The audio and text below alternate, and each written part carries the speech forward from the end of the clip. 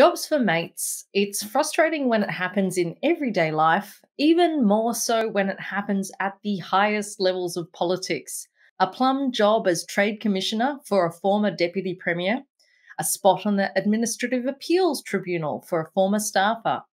State and federal governments make hundreds of appointments each year to public boards and tribunals, and many of them go to people with political connections. And while it might seem harmless, after all, everyone does it, it can have pervasive consequences for Australia's democracy. I'm Kat Clay, and here to discuss Grattan's latest report, New Politics, a Better Process for Public Appointments, are Grattan CEO Danielle Wood and her co-authors Kate Griffiths and Anika Stobart from Grattan's Budgets and Government team. Welcome, Danny, Kate and Anika. Hi, Kat. Thank you. Hi, Kat.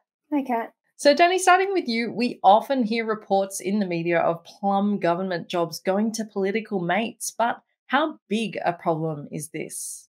Look, it very much is a problem, and it is a lot more widespread than people might think. So we all know the headline-grabbing examples. You mentioned the New York Trade Commissioner gig for former New South Wales Deputy Premier John Barilaro in your introduction there. We see it, we know it smells, it offends people's sense of fairness, and it certainly offends our expectations that governments are going to be focused on the public interest when they're making decisions rather than party interest or personal interest. But what we've done in this new report is really try and answer that question of how widespread this is. What is happening for all the ones that aren't making the headlines? And what we found is that, there's hundreds of these appointments each year made across the federal government.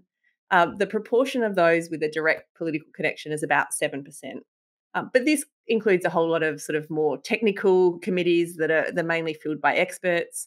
So if we just restrict it to looking at the public appointments that are well paid, that are prestigious, that are powerful, the ones that are probably going to be most attractive to a former politician or advisor, then we see 21%, more than 1 in 5, have a direct political connection, overwhelmingly with the coalition, which was the government that appointed them. But, this is not just a coalition issue. This is not just a federal government concern. We did a similar exercise looking at Victoria, and we found that it was still more than 10% of appointees, in this case overwhelmingly with Labor connections, appointed by the Victorian Labor government. So the evidence that we've built up here, certainly leads us to conclude that we do have a problem with politicisation of appointments in Australia, at least for some governments, and that is important enough to warrant better checks and balances. We'll dig into those numbers in a second, but Kate, what type of jobs are we talking about here? Yeah, so each year federal and state governments make appointments to the boards of government businesses, regulatory and economic agencies, tribunals, and cultural institutions. And these appointments are usually decided by the relevant minister and then kind of formalised by the Governor-General. At the federal level, we're talking about a pool of about 3,600 public roles, which include appointments to the Productivity Commission, to the ABC Board, to the War Memorial Board, for example.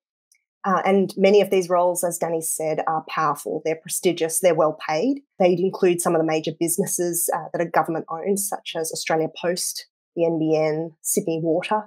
And these are businesses that employ thousands of people and manage income in the billions. So they matter. They're big. And these roles are important. And the other thing I'd note is that many of these jobs or many of these bodies are supposed to be independent, at arm's length from government. That's how they're set up. And so in the case of the Administrative Appeals Tribunal, for example, the role of the body is to review government decisions. Independence is therefore critical to what they do. And we will talk about the AAT in a minute, but Danny mentioned that many of these jobs go to political mates. Anika, how did you determine who was political? It was a really big exercise actually going through all of the appointments that governments have made. As Danny said, there's been thousands of them. So what we did was we took a very clear definition of how we define someone as political or not.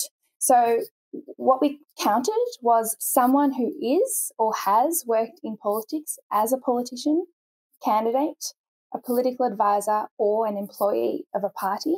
So that means we didn't count members of political parties, prominent supporters, union officials, or friends. And we found that these types of political affiliations can be difficult to consistently identify. So that's why we kept them out. But essentially that means what we unearth in our analysis is actually just a flaw of politicisation. So, I mean, this is just the start because that's what you wanted to be consistent about. And I think that's quite a shocking statistic already. But to think that that's just the flaw is mind-boggling. Kate, you've mentioned the AAT. Are they the worst offenders? What else is going on here? So in many ways, the AAT is probably the worst offender because in that case, we're talking about a tribunal of 320 current members, 70 of whom have a direct political connection. So that's they were a former politician, they were a former staffer, or they were a former party official, as Anika has said. Of those 70, 64 are connected to the political party that appointed them. So they're coming from the same side of politics as the appointing government. Just to kind of put it in perspective, we're talking about 20% of members to that body, 1 in 5. That's incredible, especially for a body that is supposed to scrutinise government decisions. But there are other stark examples too. So perhaps some of the other offenders that really stand out, the government business boards, and that's across all states. So we're not just talking about the federal level appointments here. These are high-paying positions, and in most jurisdictions, we see that at least 1 in 10 members have political connections. That's well above the rate of political connections you would see on ASX 100 boards, for example, which is less than 2%. And some of the individual boards amongst the government businesses are particularly stark, such as Australia Post, where half of all the members of that board have a direct political connection. We did look at a range of other powerful boards and a range of other prestigious boards, and a few jump out. The Productivity Commission, half of current appointees to the Productivity Commission and the Commonwealth Grants Commission as well have political connections to the government that appointed them. And the story was similar at state level for many of the powerful boards too. Among the prestigious boards, people probably would have heard of the War Memorial, the Australian Sports Commission, the Sydney Harbour Trust, the Maritime Museum, the National Library. Some of these sorts of appointments, we see that all of them, in fact, have at least a third of board members with a direct political connection. So they were some of the examples that really stood out to us and sort of put in perspective that this is much more widespread than perhaps just the headline-grabbing occasional ones that Danny pointed out at the beginning. And I mean, the jaded among us might think, well, you know, what does that really matter? But I think if we dig into that example of the Administrative Appeals Tribunal, I think we see why that's important. So just for our listeners, and I mean for myself, because I had never heard of it before reading this report, what does it actually do? And I kind of want to establish why it's significant, what makes it such a plum job, and why are the political appointments influential here? Absolutely. Yeah. So why is it a plum job? Look, the AAT is the trifecta. It is powerful, it is prestigious, and it is well paid. To give listeners a sense of just how well paid, we're talking full-time members can earn almost $200,000 up to almost $500,000 a year. In terms of how powerful it is, it's making consequential judgments on administrative law appeals. And to put that in context, we're talking about members of the public can ask the AAT to review a government decision that affects them, say on child support or on migration status, and the AAT will form a judgment. And so it's critical that the AAT, that making that judgment, is independent, because that's what's required to uphold public trust and confidence in that decision, and also to provide real access to justice and government accountability at the end of the day. So the AAT matters, and we can see on the AAT, it's not just a big body that has 1 in 5 members with political connections. It's also a body where we can see the politicisation has been growing over time. When we looked back in the 2000s and early 2010s, just 3% of new members had political connections to the appointing government. But in the past 5 years, it's almost a third of new appointments. And many of these appointments were made on election eve. So in the final days before the caretaker period commenced, in the lead up to the 2019 and 2022 federal elections, we saw a flock of announcements for new appointments. And it's this that really has the potential to sort of undermine this institution and trust in government more broadly. Yeah, that was one of the most striking facts to come out of your report, just the coincidental timing between elections and appointments. Danny, I'm playing devil's advocate here. Surely just because someone has a political connection doesn't mean they'll do a bad job. And look, no, it doesn't mean they'll do a bad job. You know, some of them will be meritorious and do a very good job. But what we're really saying here is look at the pattern, look at the number of them, look at the fact that they're almost exclusively connected to the party that appoints them. Look at the fact that we have a system where most of these appointments are made without going through any sort of proper process. That pattern means that you're certainly increasing the chances that the people are in these roles that are not up to the job. There's international literature on this that kind of looks at the risks when you have a lot of politicised appointments. We can see that it can undermine the performance of those organisations. It can undermine the integrity of those organisations. If you have too many people that are there because they know the right people rather than being the right person for the role. So if we look at the Administrative Appeals Tribunal that we've just been talking about, there is some evidence there that those with political connections are performing worse than the other members. So almost a quarter of appointees that have political connections are under their performance targets compared to 17% of non-political appointees. And I believe I remember from the report too that political appointees have longer terms of tenure than non-political appointees as well. That's right. So we discovered that they're more likely to be appointed for longer periods. They're less likely to have legal qualifications than people that don't have political history. So, you know, there's a number of indicators there that point to causes for concern. So, Danny, I mean, overall, what are the costs then to having a high number of political appointments to our democracy? It matters for a number of reasons, Kat. I mean, the first one, the one is essentially we've just been talking about.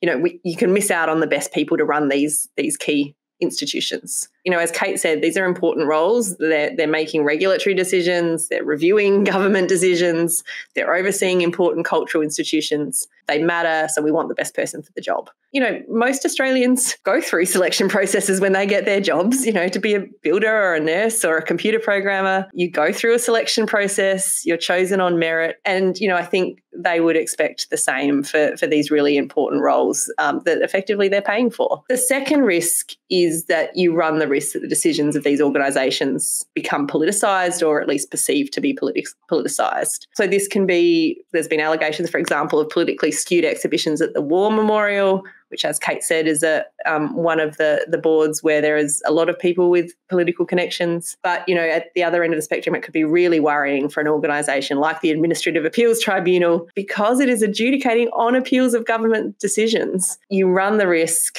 that people make decisions in a way that favours the political party that appointed them, or at least are perceived to be. And what that does is undermine faith in that institution. And that's why we've had organisations like the Law Council, you know, really calling this out as a key risk. The third issue might be a little bit less obvious to people, but it's the culture that it creates. And we talk about it in the report as a culture of patronage, where it creates an incentive for people to sort of toe the line with the government of the day. So this could be, you know, outstanding people in the community that would like to fill one of these positions. You know, the message that they hear is really, you know, don't do anything that will upset the government. It might be an existing minister or advisor that thinking, this could be a nice job for me after my political career. They won't want to do anything to rock the boat. And our former CEO, John Daly, wrote about this in his Gridlock report as actually a potential impediment to policy reform. Why take a chance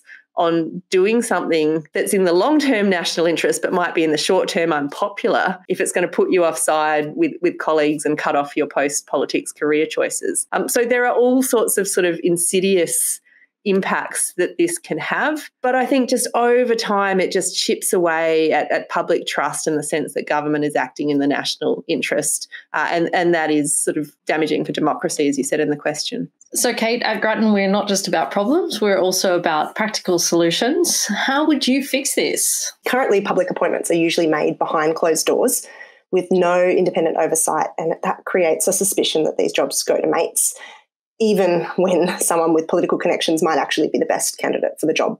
So we would say that Australia needs greater transparency and oversight of its public appointment system to build that public confidence that governments are appointing the best candidates, whether they've got political connections or not. What we recommend in our report is that federal and state governments as well adopt a more transparent merit-based process. For a start, all appointments and selection criteria are advertised. An independent panel assesses applicants against the selection criteria and provides a shortlist of suitable candidates to the minister. The minister can then choose from the shortlist, or if they don't like the shortlist, they can redefine the selection criteria. But what they can't do is make a captain's pick from outside the shortlist.